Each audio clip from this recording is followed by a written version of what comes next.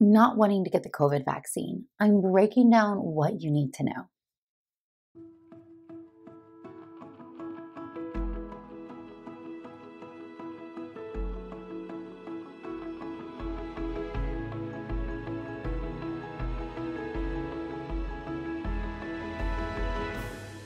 Hey friends, I'm Dr. Natalie Crawford. I am a board-certified OBGYN and fertility doctor in Austin, Texas. And I have been talking a lot about the COVID vaccine.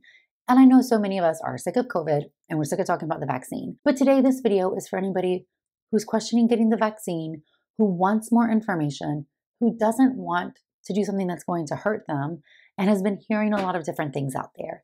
This video is also if you want to share it with friends who've not gotten the vaccine, educate yourself, or understand some of the top things you can say that are based in fact and not fear. Please subscribe and share. That's how we spread our message of fertility education, because you deserve to know what goes on with your body. I'm a fertility doctor.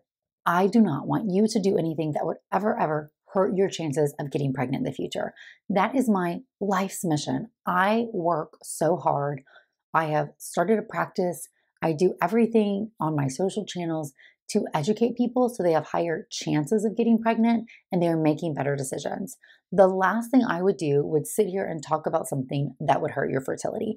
And in fact, I restrict behaviors all the time. I have no problem telling my patients, eat less meat, stop processed food, you can't smoke pot, and all of the things.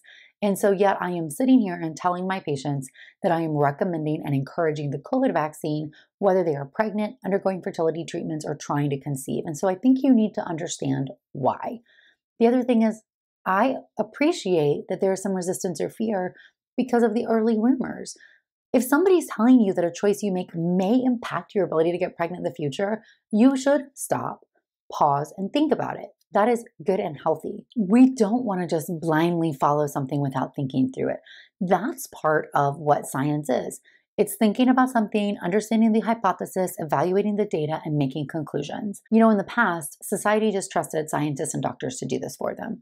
But the current world, people are allowed to have equally loud voices on social media platforms, and this has led to the spread of misinformation and confusion. And so we're going to try to stop some of the confusion and go through these top factors, reasons why people aren't getting vaccinated, and what you need to know about them. Number one, the vaccine was developed too fast. I understand this reason because mRNA vaccine technology is new, and so do you really want to sign up for something new? The important thing to realize is that the technology is not new at all. We have been in the development of studying this and trying to discover a vaccine for other viruses that could be based on mRNA technology because it's really pretty and straightforward. So let's understand what it is. We have over 15 years of experience studying this. An HIV vaccine has been in the works for a really long time, and the COVID vaccine was able to be rushed and fast because of a global pandemic, worldwide attention towards getting a vaccine out there. And in science, usually vaccines and diseases that aren't impacting people at very high prevalency rates are not funded well enough to get a lot of good science and the support behind them. So this was really a global effort to get science moving forward. mRNA vaccine technology is where your body is injected with a very small amount of mRNA. mRNA is messenger RNA. Messenger RNA is not, let's go over the knots, changing your DNA, incorporating into your DNA. So when we learned about biology and we learned about cell biology, messenger RNA is providing a coding sequence. So what it is doing is it is telling your body to make proteins. Your DNA is absolutely unaffected by this, but it is something that's saying, hey, I want you, ribosomes specifically, to make this protein sequence, and I have given you the code for it. And what it is doing is translating that mRNA into a protein sequence. So this happens in our body all the time. This process is very normal. DNA gets transcripted into RNA. mRNA then is the sequence that can tell the ribosomes to make a protein. DNA can't make proteins. It needs mRNA to talk to the other cells in the body. So DNA is still just normal. You're getting a messenger signal that's like a code. The ribosomes are then able to interpret said code and make proteins. Important to know is mRNA is really degraded really rapidly in the body. The body always degrades it. It's like, hey, why is there mRNA hanging out? Going and degrading it. mRNA cannot live long. The reason why antibodies are helpful is that that's your body's immune system.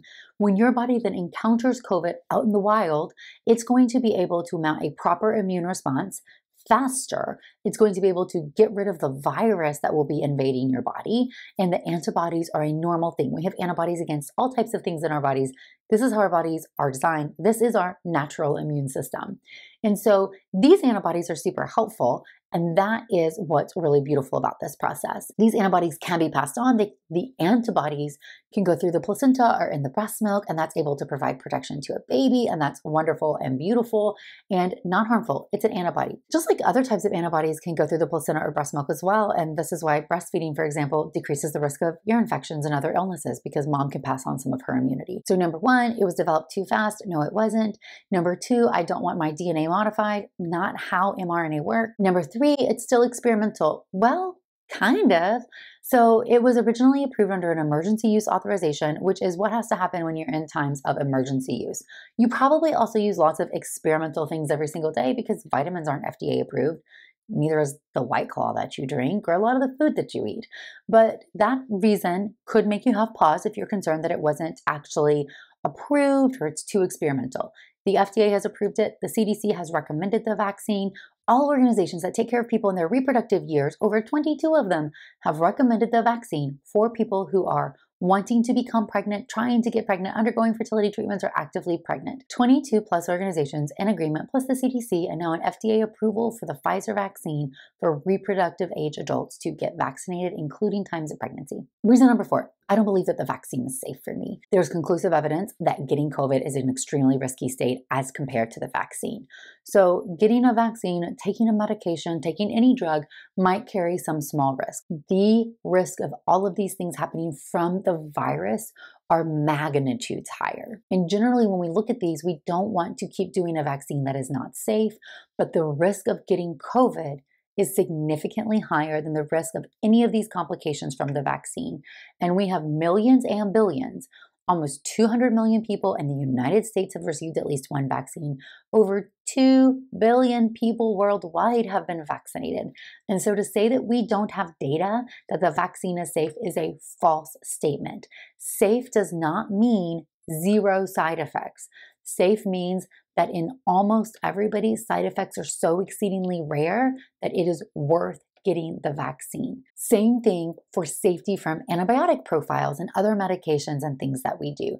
These risks are the same risk we see with other vaccines. And so truly the group that should not be getting a vaccine is if you've had a prior severe complication, an allergic reaction, an anaphylaxis from a different type of vaccine in the past. Reason number 5, there's no long-term data on the vaccine. I hear this one every single day. And let's just think about it. We have lots of long-term data on lots of different vaccines, and vaccines can cause some short-term problems, which we just mentioned, but there's not a hypothesis or a basis of evidence that getting a vaccine can cause long-term problems because it's a short-term thing. Your body makes antibodies and then you have the antibodies. They circulate in your body.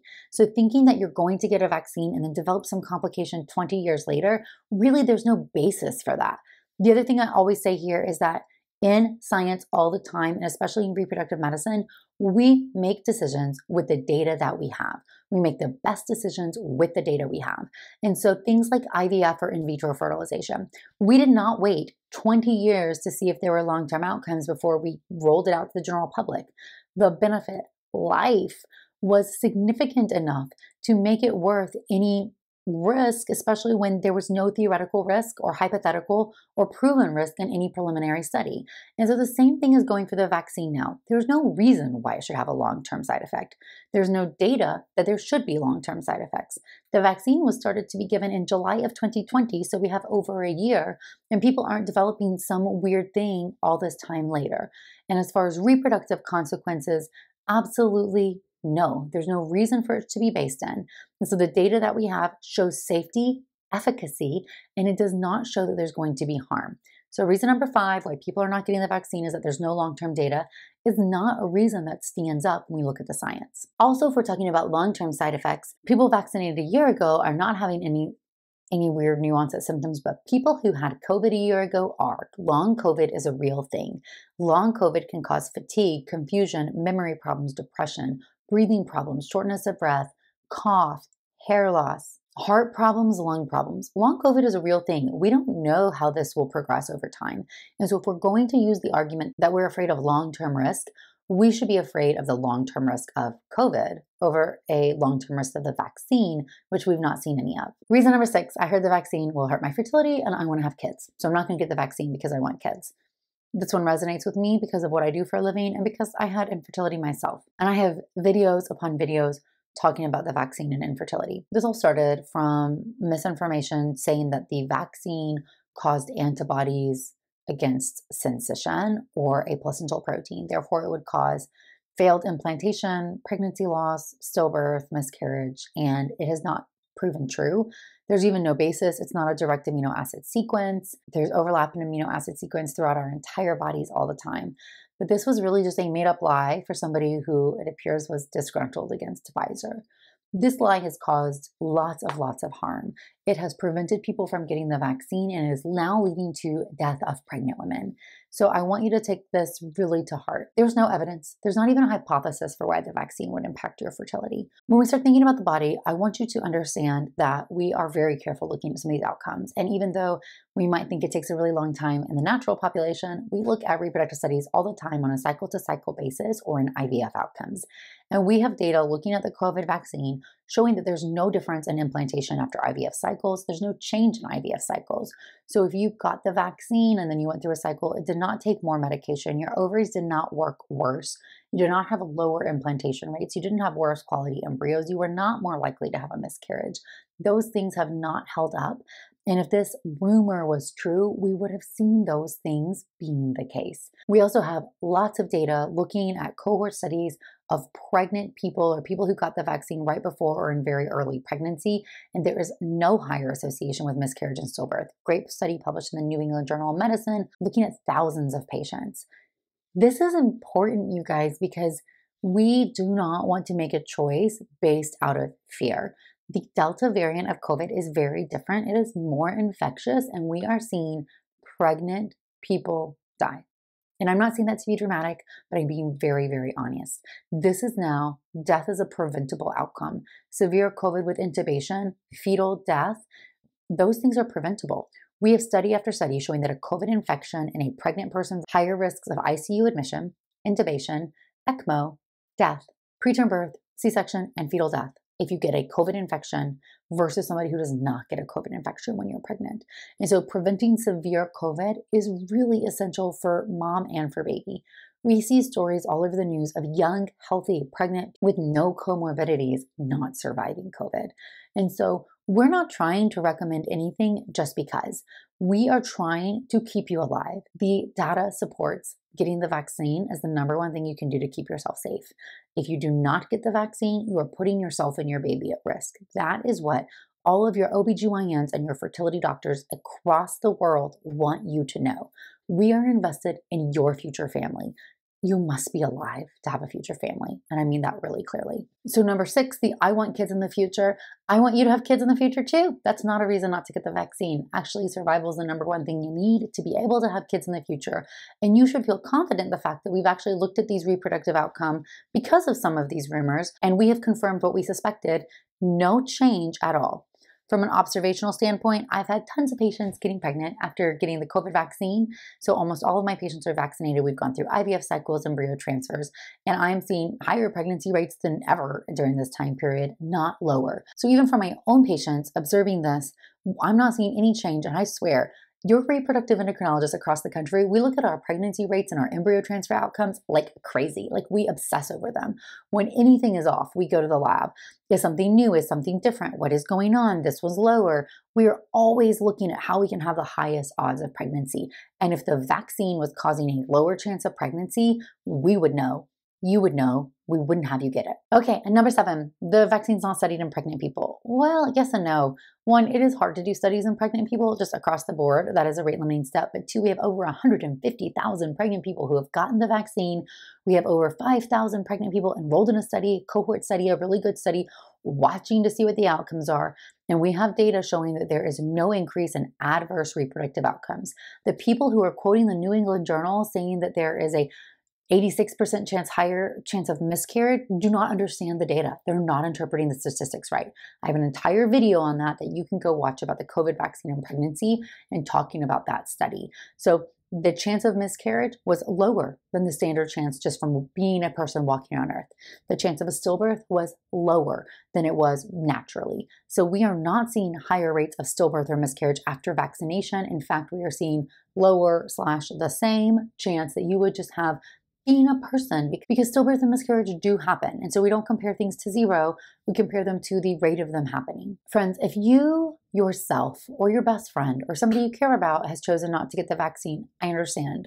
I have friends, I know some people who've not gotten vaccinated. It's hard and it's scary as somebody who feels like they understand all this data to not be able to get through to somebody with science. And so I just want to give you some tools and some guidance so that you can try to help people. If you're not going to get the vaccine, and specifically if you're pregnant, I'm really asking you to please act like it's April of 2020. Stay in your house. Don't go to public. Please don't ever be indoors. Wear a mask everywhere. We don't want you to die.